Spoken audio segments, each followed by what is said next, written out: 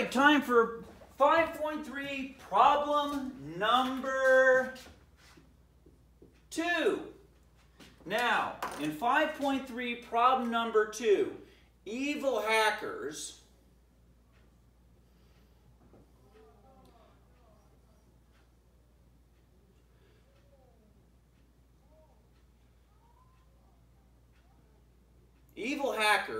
have taken over your car's computer system and forced your car to drive at its maximum velocity. It could happen, but fortunately law enforcement is there with a solution. They have got one of those arrestor nets like they use in aircraft carriers for stopping planes. So anyway, there they are, and they're going to try to stop you with this net, and hopefully yeah, you can see that they're law enforcement. They got the hats. There we go.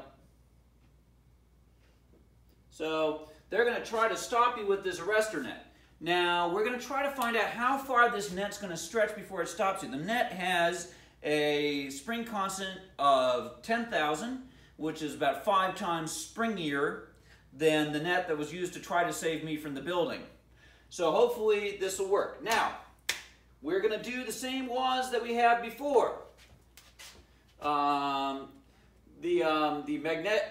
mechanical energy initially is going to equal the mechanical energy at the finish. So we start out with kinetic energy. So kinetic energy is what we're going to start out with, and what we end up with kinetic energy initially. And we end up with elastic potential energy, PE, potential energy, elastic, in the final situation. So let's go with our formulas here, okay? So my formula for kinetic energy is 1/2 mv squared, and that is equal to my elastic potential formula, which is 1/2 kx squared. Now, you probably have noticed that the formula for potential energy or kinetic energy is very similar to the formula for elastic potential. In fact, we got a half on both sides. We can take those out of the equation. We can cancel them out because if we multiply both sides by 2, they're gone. So we end up with mv squared is equal to kx squared. The mass of my car comes in at 1,567 kilograms. My car's max velocity is 42 meters per second. Now, your car is probably not an economy electric car. Your car probably has a max velocity that's greater than that. So even if your car is quite small, chances are you're going to get a kinetic energy that's bigger than mine. All right, just saying.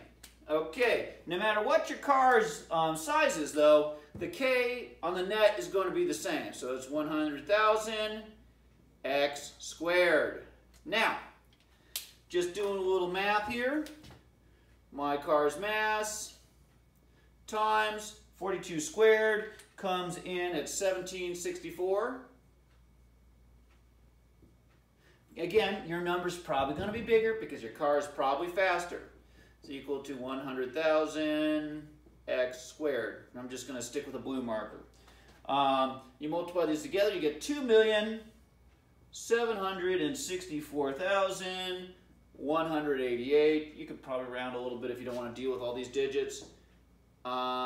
Is equal to 100,000 x squared. Divide both sides by 100,000.